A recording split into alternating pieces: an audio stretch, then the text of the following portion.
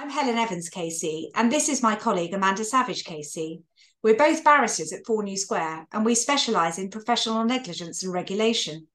Both of us have spent years handling claims against lawyers who are being disciplined by their regulator for what they've said or done in court. We've also been involved in many cases where experts have been criticised by judges in relation to their evidence. And you probably don't need us to tell you there's been a flurry of those kind of cases recently. That led us to wonder, why aren't all expert witnesses subject to regulatory rules about how they present their evidence? In our session, we're going to debate the pros and cons of whether all experts should be accredited. We'll explain the rules that already apply and whether we think there are any gaps in them. The session will be presented in debate format to bring the topics to life. Helen will be arguing that experts should be independently accredited, and I'll be arguing that they should not.